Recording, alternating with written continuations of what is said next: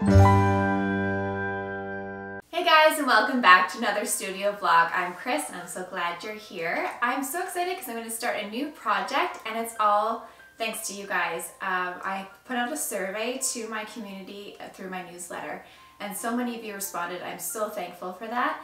And you picked to start with summer characters, summer cute characters. So I was thinking I would revisit my cute little guys, the bears and the bunnies and all that, and put them in a cute little surfer summer setting. So today actually I'm going to draw a cute VW convertible Beetle and have like a surfboard out of it and where the bears can go and drive those. So that's what I'm going to do today.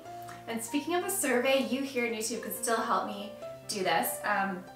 There's still time for the second project, and I was wondering, there's kind of a tie, I just checked today, there's still a tie between the Mermaids and the Nursery set, and very close behind is an autumn theme. So let me know what you think in the comments below, if Mermaids are okay to have a little later in the summer, like around August, or is that too late for Mermaids? I wasn't sure.